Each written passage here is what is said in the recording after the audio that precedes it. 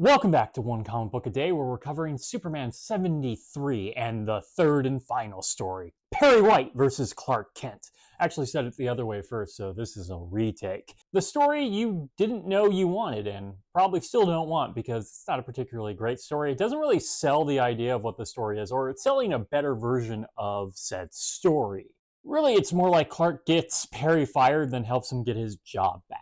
So Perry keeps making massive mistakes at the Daily Planet that have to do with Superman's powers affecting things, like his X-ray vision ruining a photo and the wrong photo getting put in the paper and it's a big mistake, or Clark making up figures to pretend he's reporting, then he has to go actually save some people and Perry uses his fake figures in the notebook. Superman has a photographic memory. He remembers everything, so he didn't have to write anything down. He just wants to seem like he's less impressive. He wants to seem normal, so he pretends to write things down. Why he doesn't just write down what he heard is beyond me.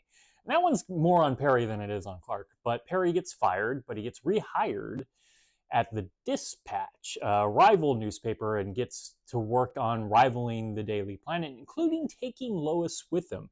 Clark gets a promotion. You think this could be like a fun idea of, well, not only them versus each other, and this is what the idea of it being versus, but he never seems all that worried or trying to defeat Perry at all.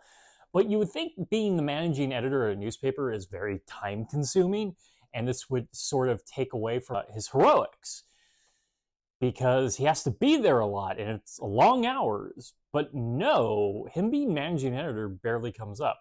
So Perry is able to get the Dispatch figures up without doing a contest, which, as we know, is his favorite way to get numbers up. So fascinating. It's the time where he really should do a contest. He doesn't do a contest. It's just good old-fashioned reporting, trying to find out who this insider is on this whole crime ring that you don't care about because it's so second nature to the story.